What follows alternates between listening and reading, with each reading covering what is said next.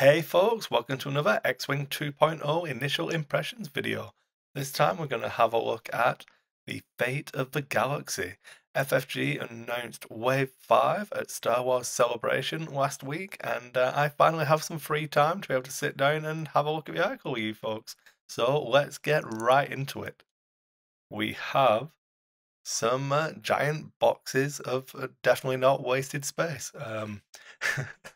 We have the Ghost and the Phantom 2, a Shepherd class shuttle, the Punishing 1. We have some new Separatist ship, the fully armored Y-Wing, the Inquisitor's TIE Fighter of the TIE V1, and the M3A Seek Interceptor. So that is Wave 5. So Nantex class Starfighter expansion is where we'll start apparently.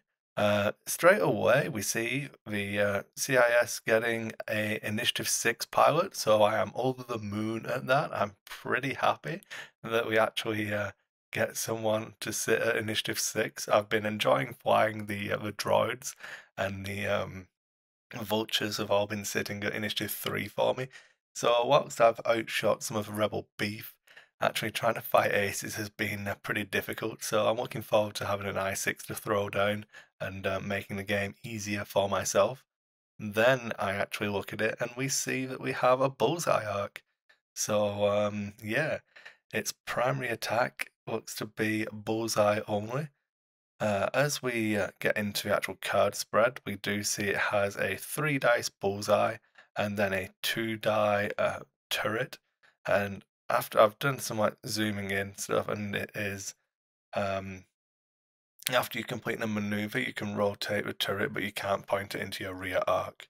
So you get some good options for that 2 dice attack if you can't line up that bullseye, but nothing too overpowering. I'm still looking forward to it. It has 3 agility and then only 4 hull, no shields, and it has a focus and an evade action. The interesting thing about it is that to rotate the cannon, you actually have to tractor yourself. You'll notice there's no rotate action on the card, so you are having to take a tractor beam token yourself and then try to ensnare people, which is it's the Nantex class Starfighter only pilot talent, or talent I think they are now.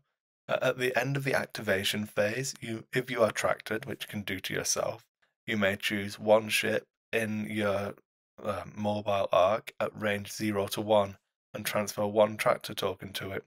So you can tractor yourself and then try and pass it off, which does make interesting. Like, the lowest pilot we see is a 2.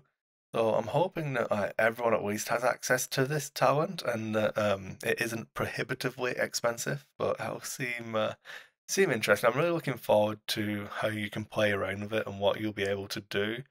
Um, it's got a decent dial, I think. Um, I think it's pretty good. It has the hard ones, which are white, and then the 1 banks, which are blue. Has the 2 hards, which are white. The 2 banks and straight are blue. Has the 3s with swoops across into 3 hard white. So all of its banks are blue. It has a 3 bank, which is blue. 3 straight is blue. 4 straight, 5 straight, both white, and then a 5k. 5k will be interesting for like disengaging, stuff like that. Yeah, nothing else weird and wonderful seems to come in that spread, but like I say, I'm looking forward to it.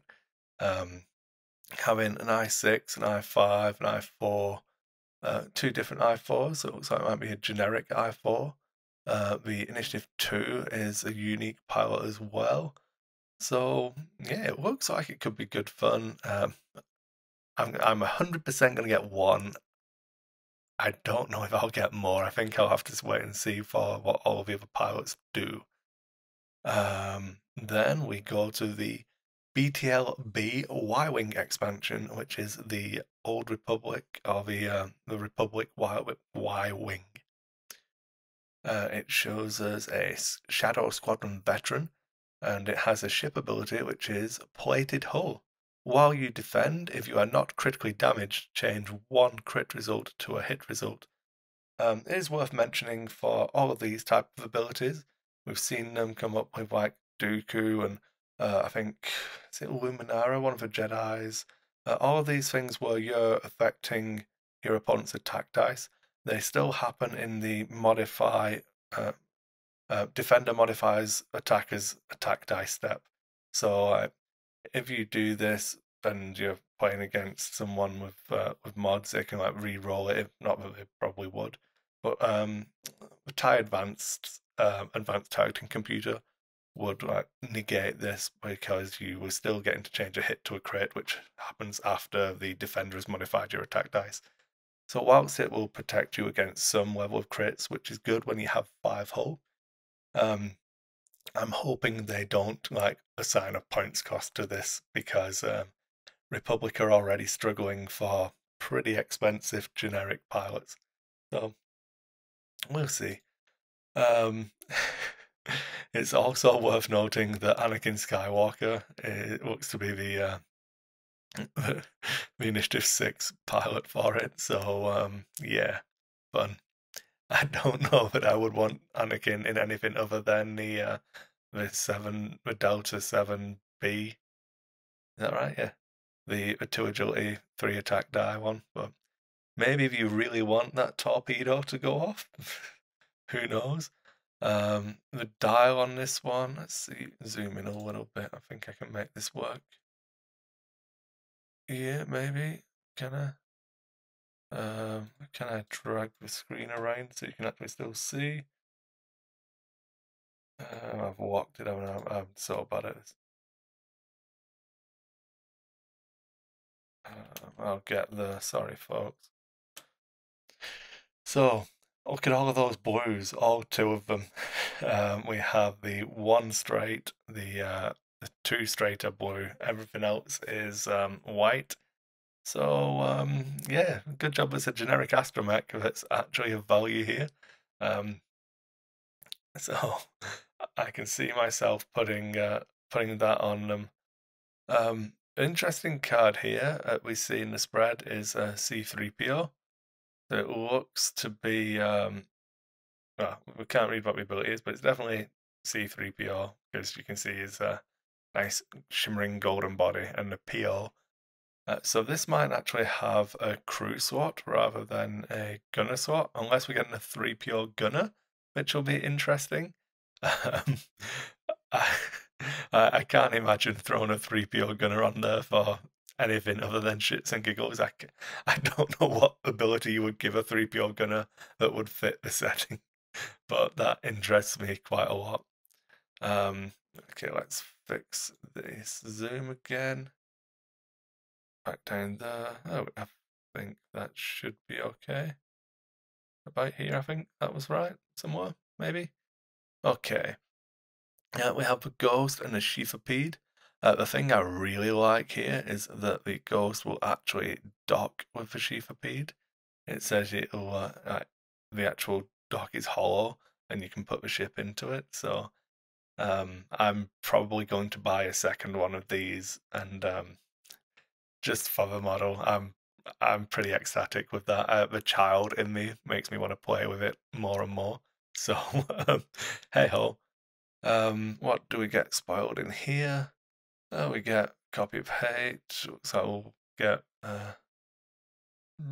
Do we get more so we can actually take hate? Yeah, it does talk about it. Including your first chance to per Ezra Bridger and Nefarious Darth Maul in the hyperspace format. So yeah, it's saying obviously because all of this is coming out, Maul's going to be added to hyperspace. We can only assume. I'm trying to see if there's anything else that looks like it's spoiled. No, everything looks to be a repeat. This is probably the thing I'm least excited for. It's like, oh yay, I get heightened perception, joy. I get hate, joy. I get predictive shot, whatever. prockets and afterburners, and then yeah, this one is just a bit dull. So the only way I will buy this is if those wings fold, and it doesn't look like they do. But if those wings fold down, I will buy one. If they don't, I'll keep like the one that I kept from first edition. Um, yeah, they're overcosted for what they do at the moment. Obviously, hyperspace changes in July could fix it, but for the moment, I'm underwhelmed by this pack. Then we get to Punishing One again. I think this suffers from the 1.0 hang up of people don't want a jump master to be good, so it gives you a chance to get ships and cards basically that aren't without having to buy the conversion pack. But I probably won't be picking this one up.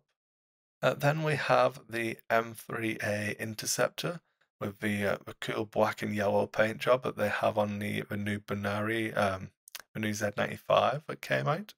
So I'll probably pick one of these up. I do like that black and yellow colour scheme.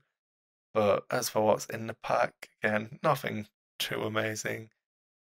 It's just a reprint. So um, yeah, I don't know. The two new ships for Republic and the CIS seem interesting. Probably the Nantex seems the most interesting thing for me.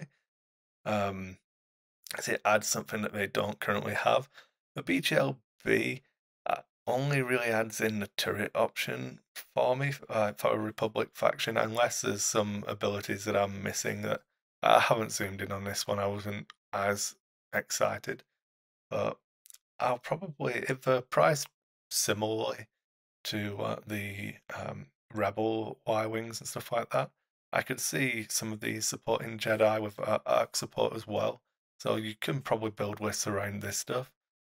But the model for a Ghost, and then, yeah, tie V1, Punishing One, and the Seek. I don't know. It's just nothing's jumping out at me for this. The Seek's too expensive to be a filler ship, but not really having a good enough dial or being resilient enough to be a mainline ship. So it falls in that weird position that you really need it to be in your list for a purpose to get use out of it. So yeah, there's my advice. I would probably put a pre-order in for the Ghost for the cool factor, and then be looking at doing probably 2 Y-Wings and 1 of the Nantex until we see any more of a pilot. Once hopefully we get the full spoiler for it, which goes into a little bit more depth, I'll do another video and we can see from there. But yeah, that's it, folks. Thanks for watching, everybody. Make sure you check out Patreon. I've been putting a little bit of content onto there. So you can click the link. You don't even have to be a Patreon to actually see it. It's just going to be hosted on there because it's an audio-only format. And eventually it'll drop into the Dice Hate podcast stream. But yeah, it's just something fun. A stream of conscious thing that I wanted to try and do just for when I don't have time to do these full videos. And even this will be a 50-minute video and it'll take me about an hour to get done. So Evie's napping at the moment. So hopefully I can get back in a routine of squeezing in a video at nap time. I've got this one done. I've got lots of ideas. I had like a sheet of paper with ideas for videos and stuff like that. And I'll get there. I've cleaned off the table from all the paintings. That's all set up. So we'll get there. We're going to be streaming tonight. So that'll get chopped up and then put onto YouTube at some point as well. So I've not gone anywhere. I'm hoping to get more productive again. Thanks for everyone's support, and I'll see you on the next one.